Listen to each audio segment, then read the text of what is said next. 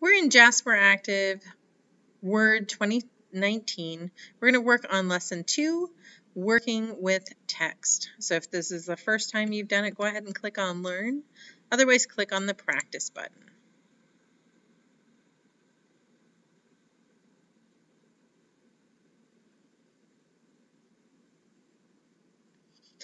All right, we see we have 2 steps here. The first is to insert a special character.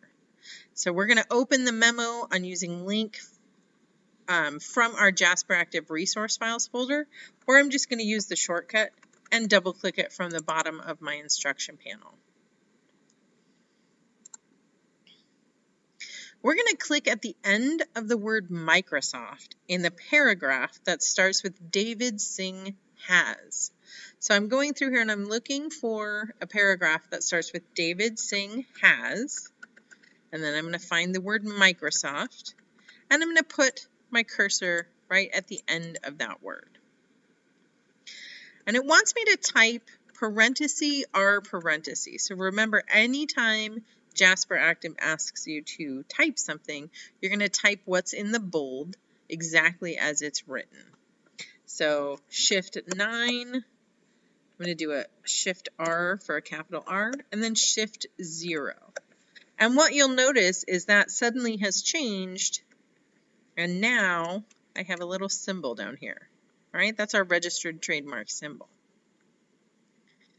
We're now going to click at the end of the word Microsoft in the next paragraph that starts with David will send. So let me zoom out for you. Here it is, David will send. Here's our Microsoft. Put my cursor right at the end, right there. And we're going to insert another symbol, but we're going to do this a different way. So this time we're going to go to the Insert tab. And then we're going to go down to the Symbols group. So remember, most of the time our group names are on the bottom of the ribbon here, but occasionally when our screen is condensed, we're going to see them a little bit higher. So here's my Symbols group. I'm going to click that drop down, and then I'm going to click the symbol option. When it opens up, I want to click More Symbols down here at the bottom, and that's going to open up a dialog box for me. It says to click the Special Characters tab and select that registered trademark symbol from the list. The Special Characters tab is right here, and I'll just scroll down until I find it. It's not very far down. I'll select that. You're going to see here there's also a shortcut key for this as well. So there's many ways to do the same thing in Word with almost everything.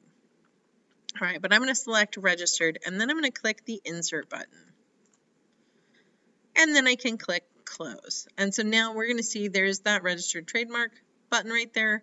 So we've got it in 2 different ways. So one with a keyboard shortcut, well, not a keyboard shortcut, but a text shortcut, and then one over here using the Insert tab. We're going to mark that as answered and go to step 2. So this time we're going to double click the word link in the first paragraph and then type Skype for Business as the replacement text. So back up to our first paragraph. I'm going to double click the word link, and then I can just type Skype for Business. So I'm paying attention to what text is in bold here. I'm looking at spelling and at capitalization. So I got that typed in just like that. The next thing it wants me to do is select the text Microsoft Office 365 Portal and then type SharePoint Team Site. So down in this next paragraph, here it says Microsoft Office 365 Portal. So I'll select all of that text. I just clicked and dragged because it's all consecutive. And I'm not hitting the backspace key or the delete key. I'm just typing right over it, paying attention to capitalization. I'm typing SharePoint Team Site. Step 3 wants us to click the arrow for the undo button and select the top 2 options. So we're going to go up to our quick access toolbar up here. Here's our undo button, and you can see there's a little drop down arrow right next to it. And if I click on it, it's going to show me a lot of options. So these are all of the functions that I have done so far. I want to select the top two. When I click on it, it's going to remove the two last things that I've done. So essentially undoing the two last things that I did. So now we're back to link. On the quick access toolbar, we're going to click redo twice to have Word reverse the undo action. So once we've undone something, we get a redo button so we can put it right back in. I'm going to click it once, going to click it twice. Now you see that those two change right back to where they were. That's all we need to do for that step. So mark as answered and submit. Submit results. And ta-da! Return to Jasperactive.